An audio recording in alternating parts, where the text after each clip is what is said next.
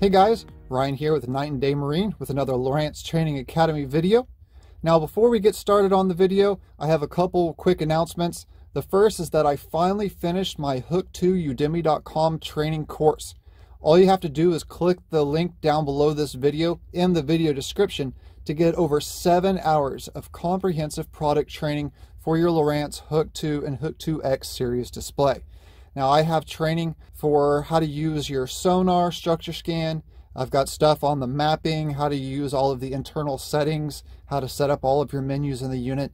I even have troubleshooting tips and techniques, as well as how to install your transducer. So there's a lot of cool stuff on it. I encourage you to check it out. Like I said, it's in the video link down below this video here. So just click on that and take a look. Now, secondly, I also have my new website coming soon, which is lowrancetrainingacademy.com.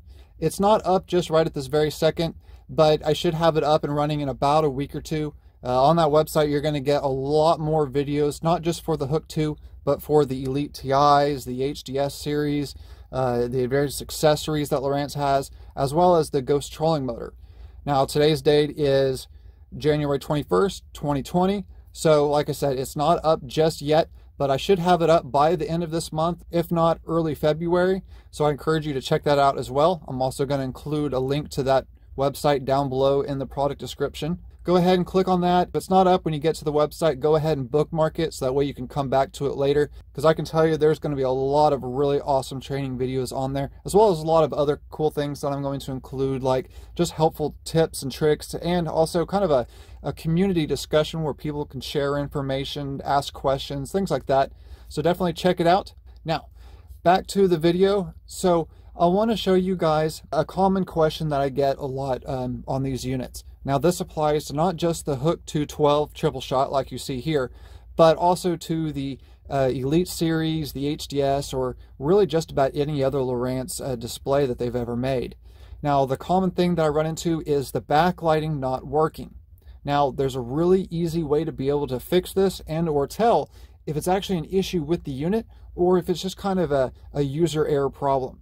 So I'm going to go ahead and show you. As you can see, like I have my Hook 212 triple shot right here. Now, the real easy way to tell here is I'm just going to press my power button right here.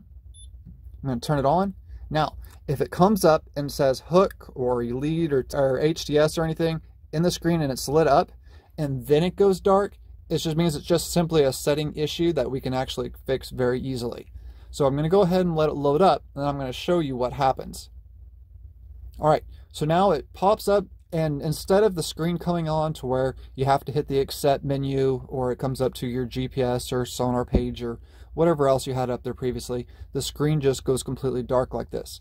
Now, a super easy way to fix this is just simply press your power button a couple times right here, just quick presses. So I hit it twice, bam, my screen pops up right there, and now everything is running just perfect. And so what will actually happen here is what a lot of people do is when they go to power off their unit, they use their power button right here and they hold it down to shut it off.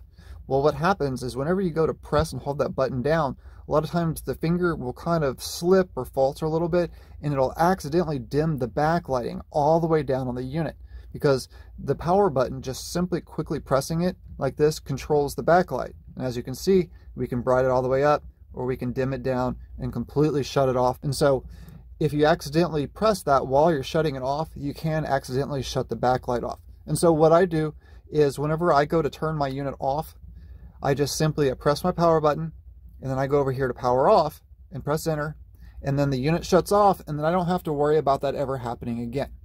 Now, I want to point out that if you go to turn your unit on, and whenever it first loads up here, and you can see that it shows Hook on the screen, or it shows, you know, HDS, Elite, or whatever, if this comes up really dim, or you just don't see it at all, and all you hear is the beep, then that means that you do actually have a real issue with your display. And that means that you're going to have to call Lowrance, and you're going to have to send your unit in. But, like I mentioned before, if you can clearly see the logo come up on the screen right there, it means that all you have to do is quickly tap your power button a few times once the screen goes dark. So really, it's just something as simple as that. I can't tell you how many different people I've spoken with that have had that issue, and they thought that there was actually something wrong with the unit, and all it was is that their backlighting was shut off. So that's really going to be about it for this video. I just wanted to share that with you all. And again, I encourage you to check out my udemy.com Hook 2 training course, as well as my new Lowrance trainingacademy.com website. It's going to have lots of awesome stuff on it, so definitely go and check it out. And I will see you all next time. Be safe out there, guys.